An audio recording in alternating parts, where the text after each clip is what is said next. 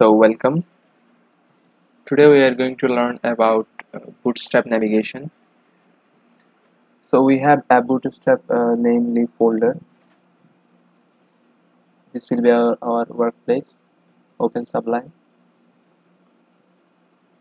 Now open this as a project under Sublime. Also you can open the Chrome or any other browser. First of all, let us download the Bootstrap. So go to getbootstrap.com. The current version is 4.1. We will use to download the unified version. Click download and let us save us under the Bootstrap folder. We also need jQuery, so you can find it under jQuery.com. Downloads. So this is that unified version of jQuery. Select all, copy this one and make a new file. Ctrl N, then save it under that Bootstrap folder and name it as jQuery.js, JS for JavaScript. Okay, now extract this, so you will get these two folders, CSS and JS. There are some more files, but we just only need this one, bootstrap.min.css. Copy this one, paste it here. Also copy bootstrap.min.js, copy this one, paste it here. So create a new folder, name it as includes.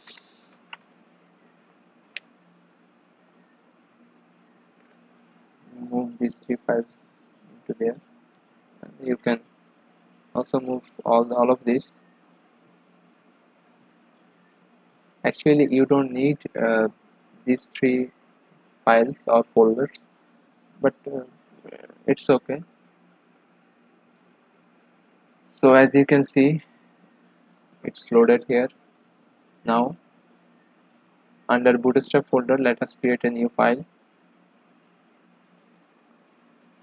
Press Ctrl Shift S so that it will save on that folder.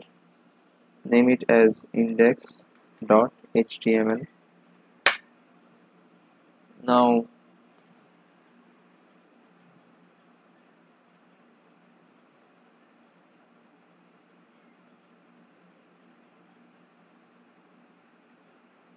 actually I didn't save the jQuery.js, so copy it again and save this. Okay, now I have saved it. It's here. So again, let me brief you. We have this includes for Bootstrap folder, which is our root directory. Under this we have an HTML file and an includes folder, which have our Bootstrap CSS, Bootstrap JS and jQuery. That's fine. Okay, now we have opened the index.html file. Make the basic structure, give it a title, Bootstrap Navigation, link those bootstrap which are under includes slash the file name bootstrap.min.css for the CSS file, and we also need to link these JS, Bootstrap JS and jQuery JS. So for scripts, Java scripts, we add them at the end of an HTML document. So at since Bootstrap JavaScript, that is Bootstrap JS, uses jQuery, so we need to load jQuery first. So under the sources includes slash jQuery.js and copy this one, Ctrl C, pressing Ctrl C, Ctrl V. Now we will add Bootstrap.js, that is bootstrap.min.js. Okay. Now just to check whether everything is okay, let us create a div, give it a class container,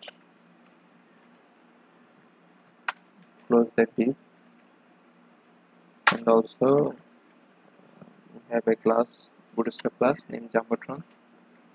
Here we will use a text h1 heading, welcome to Bootstrap Navigation tutorial. Okay, now open this, so it's fine. If you press Ctrl U or view page source, here you can see that our jQuery is loaded, also Bootstrap JavaScript is loaded, and the Bootstrap CSS is here. These are the minified version. The original version you can get it here. If you want to get the original source file, you can download it from here. So we have used the minified version to reduce the size. Let me quickly discuss this. You can see that bootstrap.css is about 170 kilobyte, whereas the bootstrap.min.css is 138 kilobyte. So we are using the minified version. Apart from that, both the files are same. Okay. Now we are going to create the navigation. First of all, we are going to use the nav tag, which is for navigation. Under the nav tag, we will have a div. Under this, we will use an unordered list.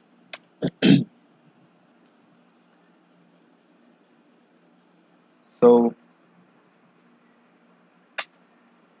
now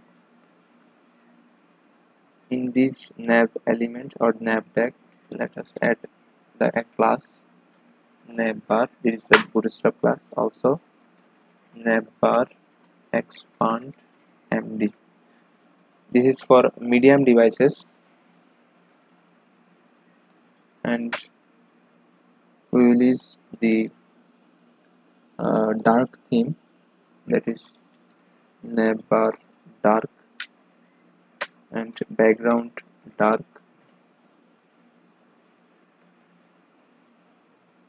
Now let us use some navigation items, that is list item.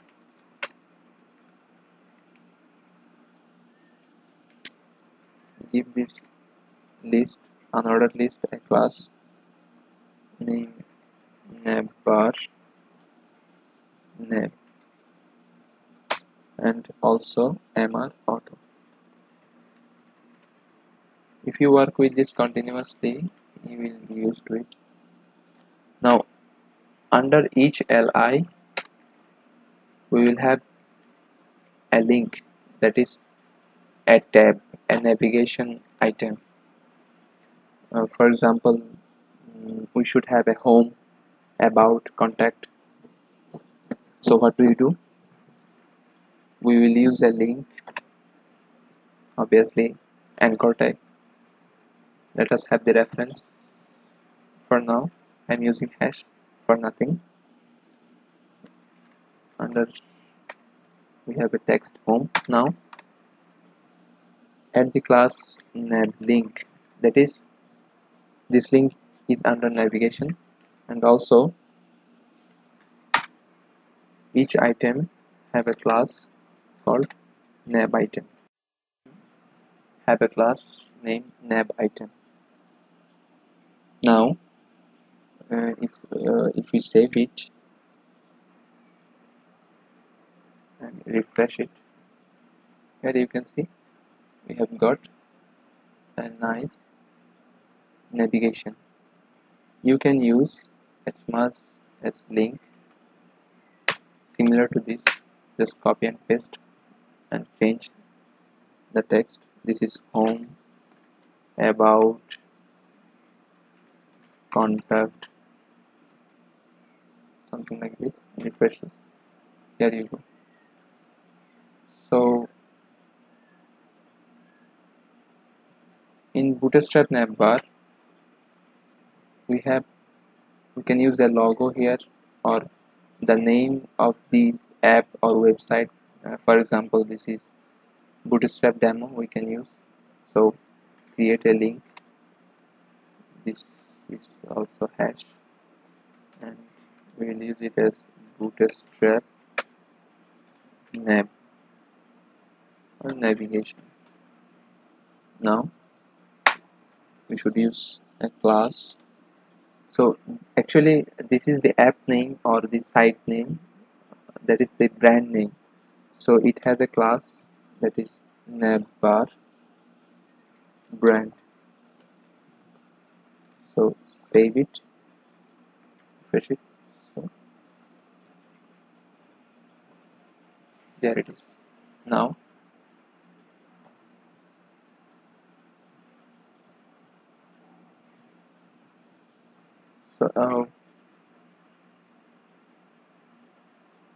that's it. Also since Bootstrap is responsive, that is it is compatible for mobile devices also. Let us see what it will do if we resize the window.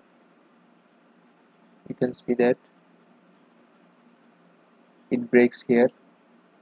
That's not the best case, so we should solve it. How? Let us see.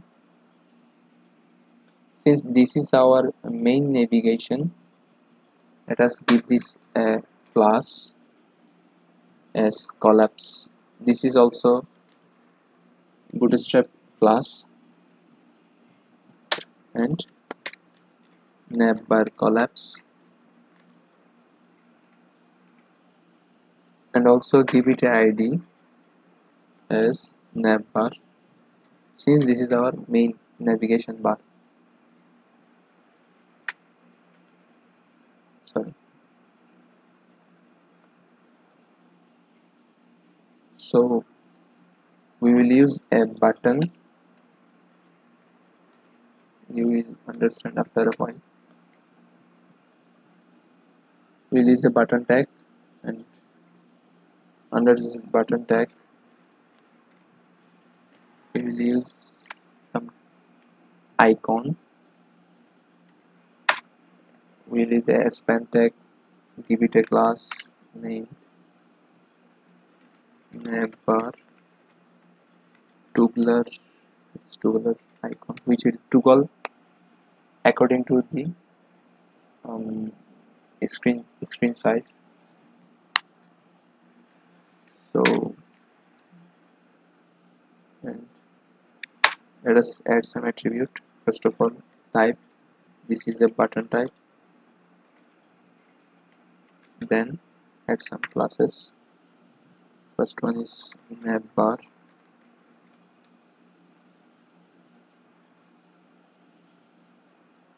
Toggler. That is, we will use this button to toggle the navigation bar, and here we will use an extra attribute named data toggle, which will have the value collapse, and another data named data target, which will have the value hash navbar. Now what it will do, it will go for the ID navbar, which is here. So if the screen size is reduces to medium device, as we mentioned here, then it will uh, create a button according to this icon mentioned here, and if we click this button, we may have our navigation items. So let us see, save it, refresh this page, all are still same. Now let us inspect these elements. Now